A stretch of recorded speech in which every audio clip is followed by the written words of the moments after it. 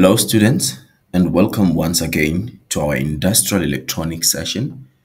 My name is Sito Bejane, and in today's session we'll be doing Norton's theorem.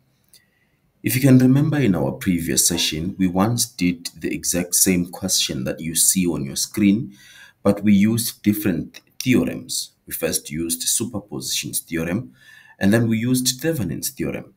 So in this case we'll be using Norton's theorem. Our example comes from example 1.9 from the TVET first book by Macmillan and Troupant publishers.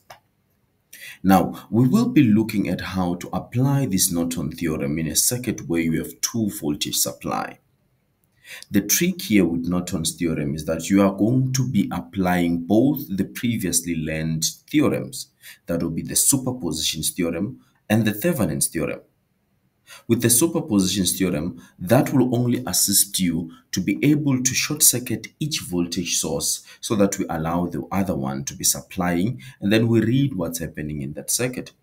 While Thevenin's theorem will only assisting us to omit the load resistor and mark the terminals A and B. So let us get to it. The first thing that we must do when you have a circuit like this is to omit the load resistor. When you are omitting the load resistor, that means you are applying your Thevenin's theorem. Mark your points A and B. Now, Norton's theorem comes in and say, use an ammeter to short circuit the terminals. Now, we have to come back again to our Thevenin's theorem.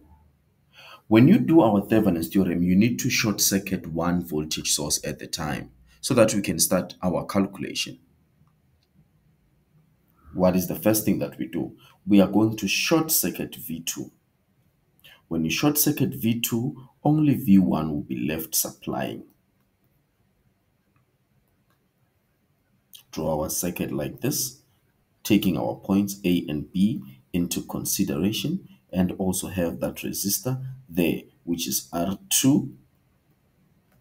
This is R1. And this is V1. We are also again going to be short circuiting V1, and we'll redraw our circuit like this.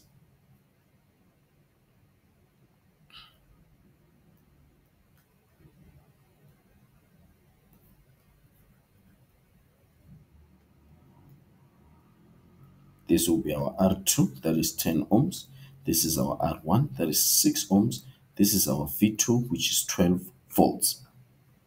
We are going to name this one circuit A and name this one circuit B. Now, what is it that we are seeing here? When V1 is supplying, current will flow in the circuit. But current tends to only flow in the direction where there is lesser resistance.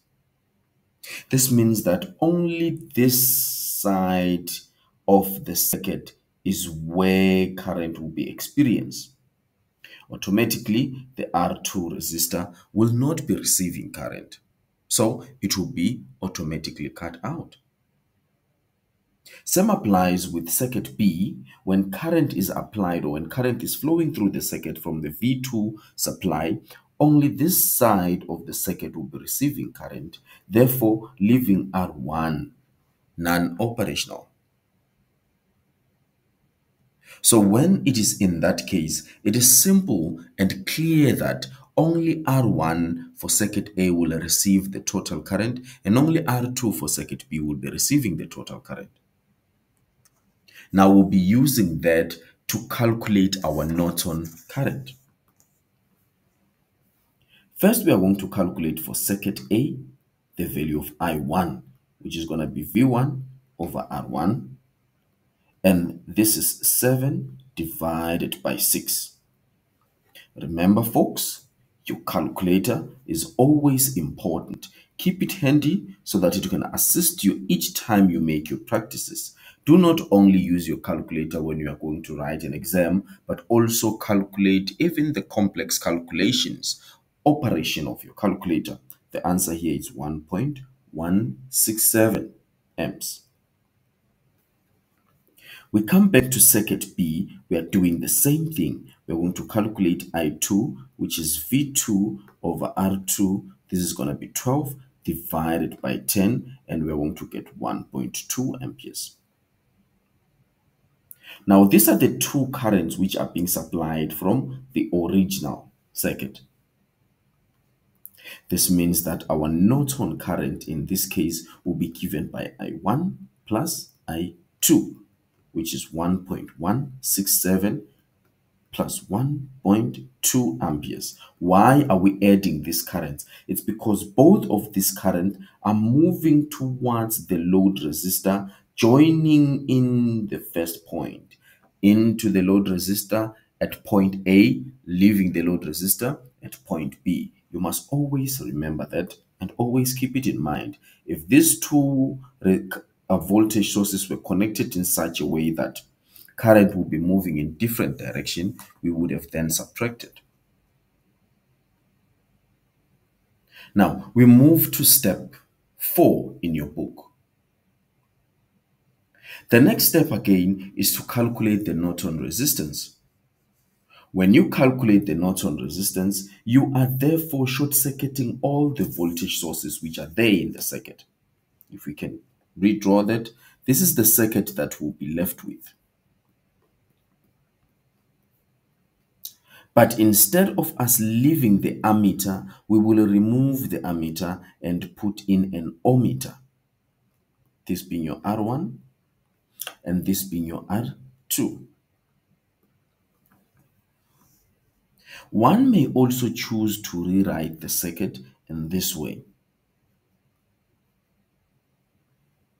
There, having your ohmmeter, having your resistor, and having your other resistor there, R1 and R2. It is still fine. It will also assist you to see how the resistors are connected. Now, since these are the only resistors in the circuit, it means those resistors will help us to calculate our Norton resistance, which will be given by R1, R2, R1, R2. And this is 6, 12, 6, sorry. This should be 6, 12. And the answer will be 3.75 ohms. That is your Norton resistance. And then now we need to draw our Norton equivalent circuit diagram. Remember, the Norton equivalent circuit diagram is different from your Thevenin equivalent circuit diagram. Here, we're only going to be using your Norton current as well as your Norton resistance, all connected now to your load resistor here. And in this case, our load resistor was given as 20 ohms. There. So now we are going to use our current divider rule to calculate the current that flows through the load resistor. Now, what is the current divider rule says? The current divider rule says the opposite resistor of the load resistor would be the Norton resistance. What does that mean? It means that this load resistor will share current with this Norton resistance. However, our primary focus is here. Therefore, it's going to be R Norton divided by R Norton plus R load multiplied by I Norton, which is the supply current in this case. Our R Norton is 3.75 plus 20 multiplied by our I Norton, which is 2.367. And we find that the answer here in the current, it will be 0.374 amps. Now, as you have read in the book how this theorem is then applied in different circuits, you must then be able to calculate and reach to this conclusion. Now, all of this theorem that we've applied so far, they all build up to create what we call a simultaneous or spontaneous appearance, sometimes in one circuit. What does that mean? It means that you may, in a certain scenario, just like what we're doing here, have all of these theorems appearing in one circuit, where you are doing superpositions theorem, where you are doing Kirchhoff and then not Thevenin's theorem, and then now it's Norton's theorem. However, all in all, you are always going to be applying your Ohm's law to do your calculations, which is the baseline law, and that is the law that appears in all of our circuitry calculation. That's it for me today, folks. Let us hope we meet again next time to do another simple and practical example of our industrial electronics and 4.